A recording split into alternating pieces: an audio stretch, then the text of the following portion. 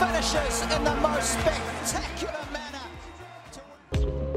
Jeremy Chardy turned pro in 2005 and has been part of a group of talented players flying the flag for French tennis ever since.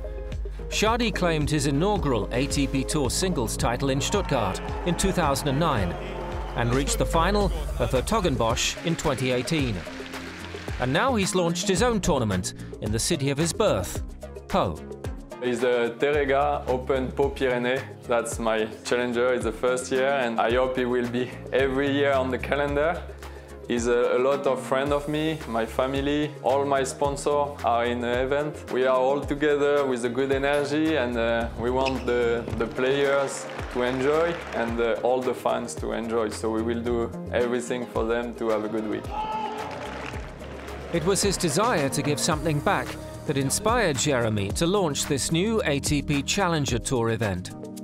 In my tennis area, the tennis is not at the best at the moment, so I decided to try to create a tournament, and we did it. I think it's really important for the young people to come to the tournament, to be able to watch a great player.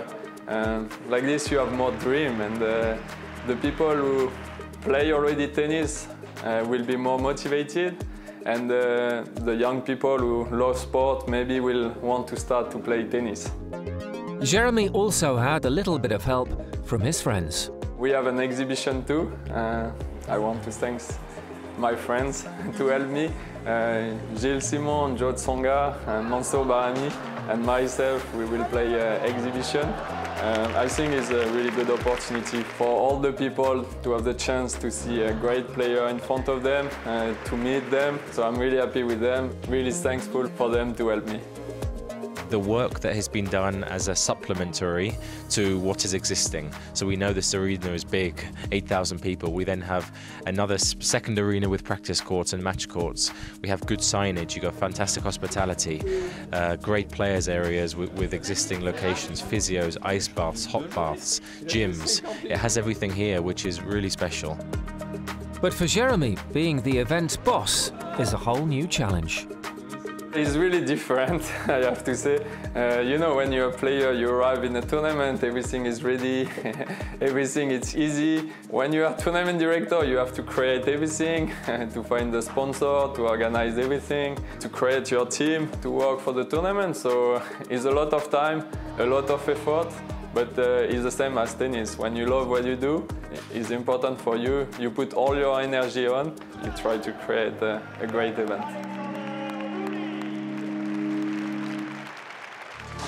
Next week on ATP Uncovered, the best of the action as the clay court swing begins in Houston and Marrakesh. And Japan's Kei Nishikori reflects on a fight back from injury that helped him reach the final in Monte Carlo last year. Don't forget to log on to atptour.com and chat with us on Facebook, Twitter and Instagram. See you next week.